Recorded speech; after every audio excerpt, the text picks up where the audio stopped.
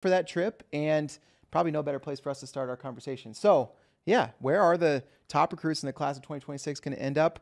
Let's start with Bo Bassett. He's on the U20 World Team. He's already U17 World Champ. He's won Super 32. He's won Ironman. I think both those events he's won twice.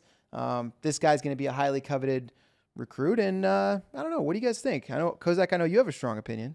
Yeah, I've said pretty much from the beginning, I think he's going to Iowa. It just feels like that's where he's going to go. But I know I've listened to different interviews that he's been in.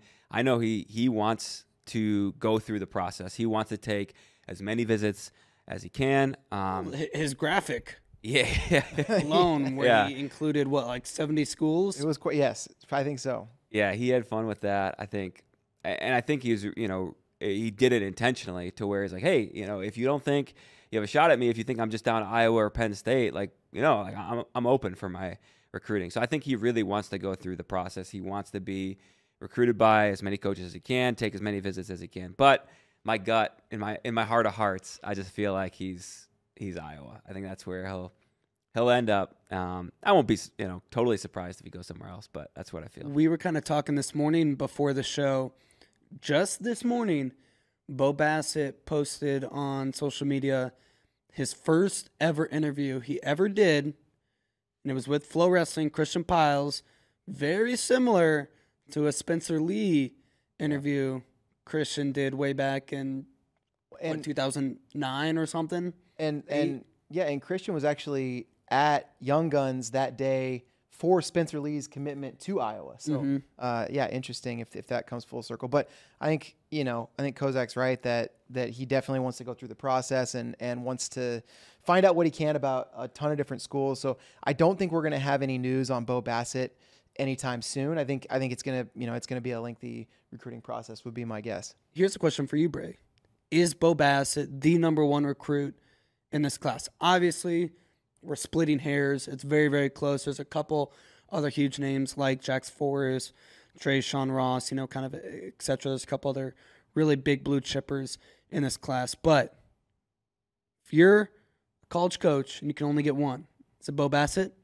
I think it is, because I think this is a guy who, not only is training himself to win, but is training himself to be the face of a program. I think he wants to be a star. He wants to be in the spotlight. He wants the lights on him, and he wants to spread the word about whatever team he's part of. And I think you've seen him have a kind of a gravitational pull to Bishop McCourt. I don't think that the Bassets are going around calling people and recruiting them to come to Bishop McCourt. I think people are naturally drawn to that. I think they're drawn to that program, and they're drawn to the success they're having. But I think they're also drawn to Bo Bassett and his personality. And this is a sophomore in high school who already has over 100,000 Instagram followers. He's got. You look at his social media account. He's got like a content plan. We do that. We have content plans, and you could tell he does too. So I think if you're arguing who's going to have the most success on the mat, it could be him. It could be somebody else.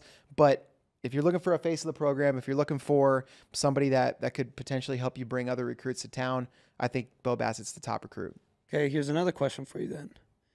Can Penn State now have a face of the program with a lineup that includes so many blue chip recruits, so many multiple-time national champions, multiple guys going, this year for their fourth or fifth title? Can someone still stand out and be the face of the program like that?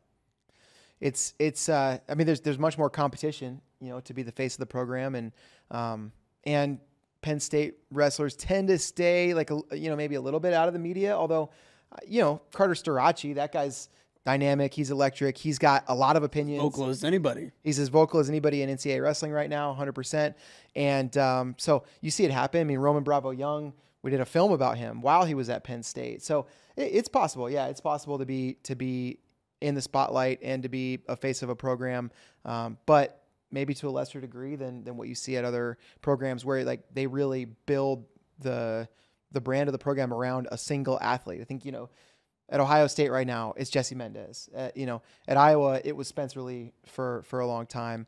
And at Penn State, probably you would say David Taylor was the face of that program from It was a long time ago. though. 2011, through 11 through 14. But since then, I don't know that there's been one singular face of the program.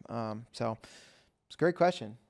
So, I don't want to say that doesn't take Penn State out of the running, but where do you think Bo Bassett will end up, or where do you think he should go to college?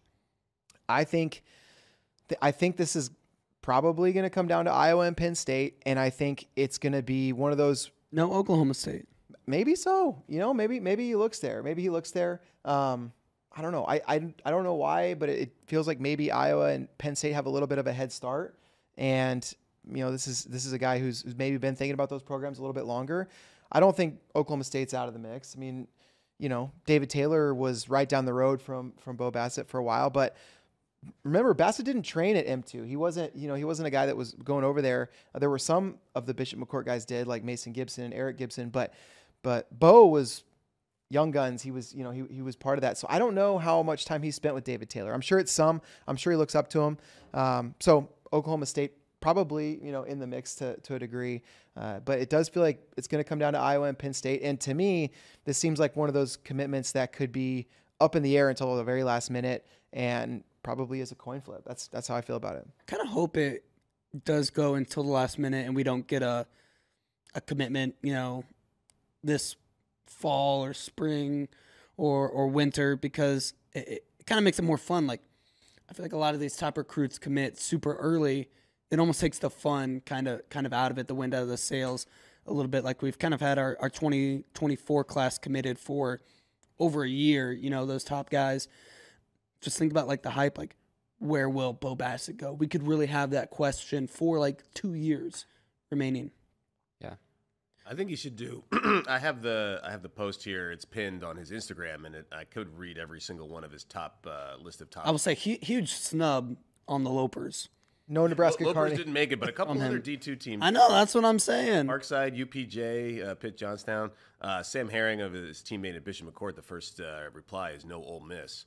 So maybe he could start a program. He could be that kind of guy. But I think it'd be a good idea if he took all those programs.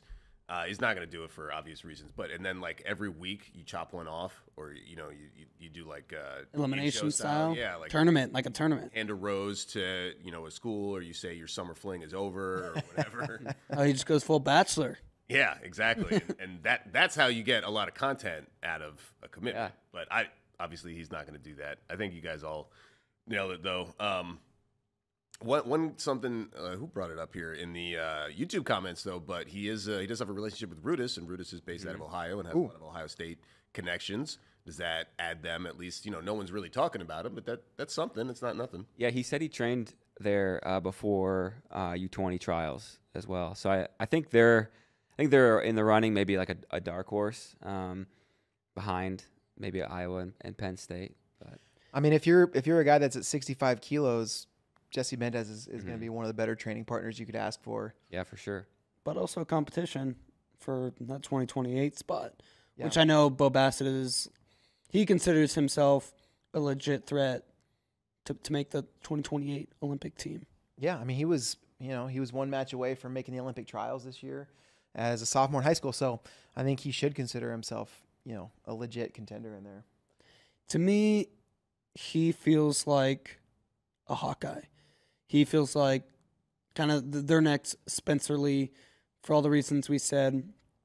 He's a young guns guy, Pennsylvania guy, machine gun mindset, which plays right into, your stereotypical Iowa style, really hard hand fighting, pushing the pace. And if you want to be the face of a program, you want to have the most fanfare around you as possible, the most hype. That place is still Iowa. Go. Carver Hawkeye Arena is still the most electric venue. So, yeah, we'll see. I'm curious. JD, you're the Iowa homer, so of course you're going to say Iowa is a great destination. But as an East Coaster, I'll back you up. I think it's every interaction or every person that you meet from Iowa has a wrestling story, and that's just not the case. Even at a place like Penn State, with all their recent success, it's still not as prevalent on their campus. As far as I can tell, maybe things are changing a little bit, but Iowa is that school where you can be the wrestling star at a different level than other campuses. Like I said, I bumped into someone on Rainy Street a couple months ago. I started talking wrestling with them here in Texas. They knew Kevin Dresser, so There you go. You go to Rainy Street, where all the bars are, where all the cool kids hang out, and talk wrestling. Just wear some Iowa gear. it's like it's Iowa City, baby. We talked about how Bassett and Forrest are 1 and 2. They're teammates. They're friends. I think I already know the answer to this, but David, I want to hear your perspective. Like, I don't think they're a package deal, right? But how likely do you think it is that they go to the same school? I think they are going to have 100% independent recruiting processes. And that's one of the reasons I'm really excited to see even like day one of recruiting that Tyler and Connor are going to follow. Like what are some of the differences? But I really do think that these guys are great friends, great training partners, but they're going to approach this recruitment process extremely differently. And they even approach their training now differently to a certain extent. You know, they don't go everywhere and train together all the time. Obviously when they're at Bishop McCourt, when they're back home in PA, they're training all the time. But, you know, Jax Forrest, he'll do camps at Oklahoma State, you know, and like, especially likes training with Zoe down there. Bo Bassett, you mentioned the Ohio State camp. These guys are very different people. They're very different in how they, I think about life and social media and a lot of things. They have a ton of things in common too. They're similar in a lot of ways. But I do think these processes are going to be drastically different. And if they end up in the same place, it's possible, but I